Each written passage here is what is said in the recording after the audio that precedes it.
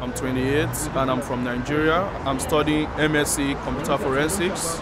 I came to UK September 12, 2011.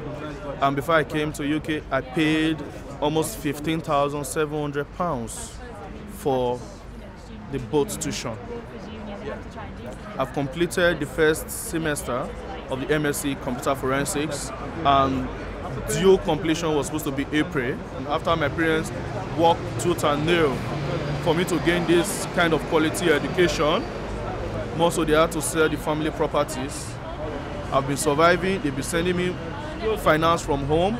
Today we confirmed the rumor about the revocation of our license. What it meant is that the international student in London Met will have to seek admission to another university in UK within 60 days, in which if they cannot do this, they have to return to their home country. If not, they will be tagged illegal immigrants. My family heard from the news back in Nigeria. This news has gone worldwide because the world is a global world. My dad, I just had a disturbing call today from my younger brother that my dad had an heart attack that's been rushed to the hospital. I don't even know his health condition now. The sleepless nights I had studying, the way to get finance, it's bad.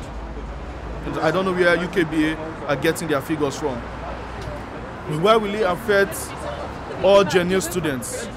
We are going to have a meeting now, Students' Union Executives and NUS, and then we are going to 10 Downing Street.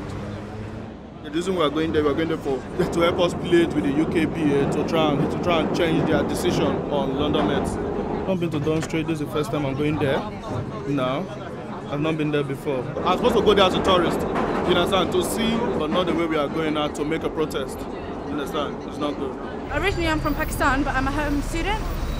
My case is not directly affected as a student. I mean, I can still study at London Metropolitan. However, the reason why I'm still affected by it is because the student union team, 10 executives, 9 out of them are international, and I'm the only home officer, which means that if they all have 60 days to either leave the uni or go back, I'll be the only SU executive officer, and I can't run the SU student union by myself, so that will impact all the students massively.